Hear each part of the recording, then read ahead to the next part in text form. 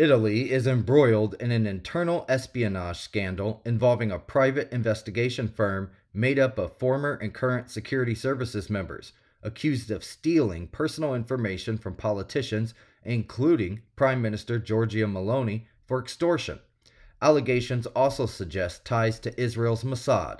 At least 4 arrests have been made, with many others under investigation, as cybersecurity experts suspect breaches of the Interior Ministry's services.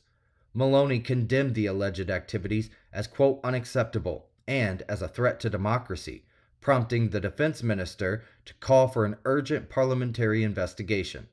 The scandal is described as a high-level conspiracy involving the mafia and intelligence officials.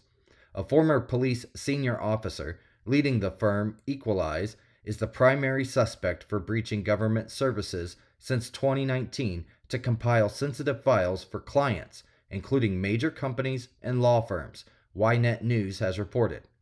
Reports indicate that Israeli intelligence agents visited the firm to negotiate information related to Iranian gas trade and Russian hackers linked to the Wagner Group, with suggestions of classified information and a financial incentive for cooperation.